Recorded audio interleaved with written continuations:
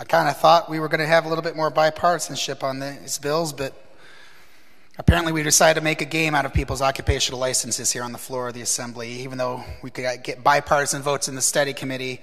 Instead, to try to play some sort of game, we're trying to make some sort of point in the budget. The other side is all going to vote no, Mr. Speaker.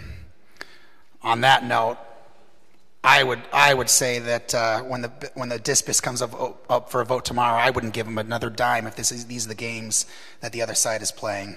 But one thing that I think is really a point of order, potentially, Mr. Speaker, is to threaten funding of a state agency in exchange for a vote is very, very close to potentially log rolling, which is a felony.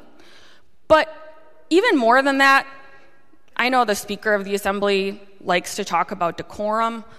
I think it's incredibly unbecoming to lead a task force and introduce a series of bills expecting them to be bipartisan, to exclude people from a committee, groups of people that wanted to be part of it, and then to threaten that if there's not bipartisanship and a bipartisan vote on a bill, threaten total funding of a state agency.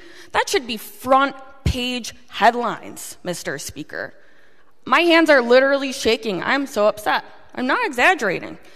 It's the idea that some of you think it's okay to play political games with actual people's lives and then go around and say the opposite. It's not okay.